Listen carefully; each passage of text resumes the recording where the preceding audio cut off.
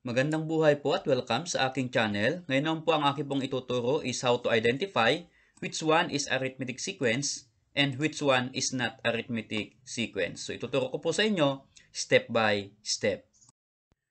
So ito po yung mga different sequence natin pong i-identify if the given is arithmetic or not arithmetic sequence. Pero bago po tayo magpatuloy, click lamang po ang like, then click po yung subscribe and notification bell upang sa ganon ay ma-update po kayo sa iba pang video tutorial na aking i-upload sa susunod. Okay, so tell whether the given sequence is arithmetic sequence or not. Okay, so for number 1, so paano po ba natin masasabi na yung sequence ay arithmetic or not arithmetic sequence? So ang kailangan natin pong makuha dito ay yung kanyang common difference. So you are going to subtract from right to left. Okay, so here, sa ating pong sequence na 16, 6, negative 8, negative 20, you're going to subtract from right to left. So negative 20 minus negative 8. So this will become minus negative magiging plus. Ano po? So negative 20 plus 8. So negative 20 plus 8 is negative 12. So ayan po yung ating unang difference.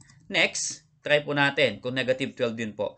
Negative 8 minus 6. And negative 8 minus 6 is equal to negative 2. If you notice here, negative 2 yung isang difference at negative 12 yung isa, hindi po pareho. Meaning to say, yung given po na sequence is not arithmetic sequence. Okay, so number 2 example. The given sequence is negative 8, negative 7, negative 6, negative 5.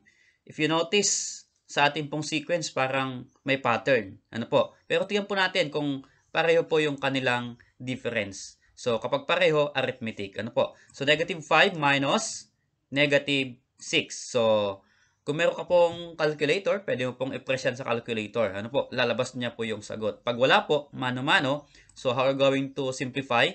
So yung minus negative 6 magiging plus 6.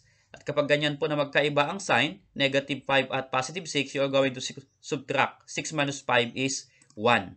And then, yung sign na kukunin mo ay yung sign ng mas mataas na number. Ano po? So, yung 6 po ay mas mataas sa 5. So, yung sign po ng 6 ay positive, kaya ang sagot ay positive 1. Okay, so, yung next, negative 6 minus negative 7. So, again, minus negative magiging plus 7. So, magkaiba, subtract, 7 minus 6 is 1. So, 7 ay positive, kaya positive 1. Okay? And then, yung last, negative 7 minus negative 8, the same na 1. So, meron po silang common difference na 1, meaning to say, yung given po na sequence ay arithmetic sequence. Okay, so another easy sequence, 4, 9, 14, 19, 24. Okay, so medyo madali lang po ito. Subtract mo natin, 24 minus 19. So, easy lang po, 5. Then, 19 minus 14 is 5. Next, 14 minus 9 is 5. So, 9 minus 4 is 5. So, ang common difference po nila ay 5. So, meron pong common difference, mean to say, ito po ay arithmetic sequence. Okay, so how about this one? Fraction, 1 half, 2, 3 half, 3. So, ano po kaya yan? Arithmetic sequence or not? So, tignan po natin yung kanyang difference. 3 minus 3 over 2. Okay, so what's your answer? So, by cross multiply, 3 times yung denominator na 2 ng 3 half. So, 3 times 2 is 6 minus yung numerator na 3. So, 6 minus 3 is 3 over yung denominator na 2, kaya 3 over 2. At tingnan po natin yung kasunod. 3 over 2 minus 2. Okay, so by cross multiply, so 3 times denominator ng 2 na whole number na 1, kaya 3 times 1 is 3, minus yung product ng 2 times 2 is 4, 3 minus 4 is negative 1 over 2. Okay, if you notice here, huwag nating ituloy yung last pair, kasi dito pa lang ay hindi na po magkapareho yung kanilang difference. So, mean to say, ito pong sequence na yan is not arithmetic sequence. Okay, so how about this sequence?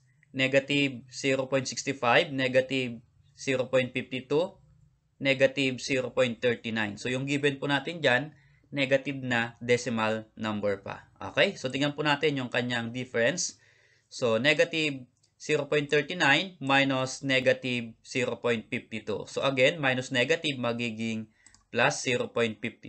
If you notice here, positive and negative, all you have to do is subtract. So, 0.52 minus 0.39 is equal to 0.13. Ano po? And then, the next one, negative 0.52 minus negative 0.65. So, again, minus negative, kaya plus 0.65. So, if you're going to add, that will become 0.13. So, mayroon po silang common difference na 0.13, meaning to say, itong given na sequence po ay arithmetic sequence. Okay, so how about this number 6 sequence, 1/5, negative 9 over 5, negative 19 over 5, negative 29 over 5. So, tignan po natin kung siya po ay arithmetic sequence or not arithmetic sequence. Okay? Subtract po natin yung terms from right to left. So, negative 29 over 5 minus negative 19 over 5. So, this become minus negative kaya plus 19 over 5. So, in this case, since pareho po yung kanyang denominators na 5, all you have to do is add the numerators. Okay, so negative 29 plus 19 is negative 10 over yung denominator na 5 or negative 2. Okay, so next pair, negative 19 over 5 minus negative 9 over 5. So, since minus negative, kaya magiging plus 9 over 5. So, again, the same yung denominators, add mo yung numerator. So, negative 19 plus 9 is negative 10 over yung denominator na 5. So, negative 10 over 5 or negative 2. How about yung last pair natin? Negative 9 over 5 minus 1 over 5. So, in this case, the same ulit yung kanyang denominators. So, minus dito, kaya subtract natin yung numerators. So, negative 9 minus 1 is negative 5 over yung denominator na 5 or negative 2. So, meron po siyang common difference na negative 2, meaning to say, yung given sequence po ay arithmetic sequence. Okay, so how about this number 7 sequence? 0.07, 0.13, 0.19, and 0.25. Okay, tignan po natin kung arithmetic sequence or not. So, subtract from right to left. So, 0.25 minus 0.19 is 0.06. Okay? How about the next pair? 0.19 minus 0.13. So, again, that is 0.06. Okay? And the last pair, 0.13 minus 0.07 is equal to 0.6. So, mean to say, may common difference na 0.06 and that is arithmetic sequence. Okay, so salamat po sa inyong panood. Nawa po ay natulungan ko kayo sa inyong aralin. So, don't forget to like and subscribe for more video lesson.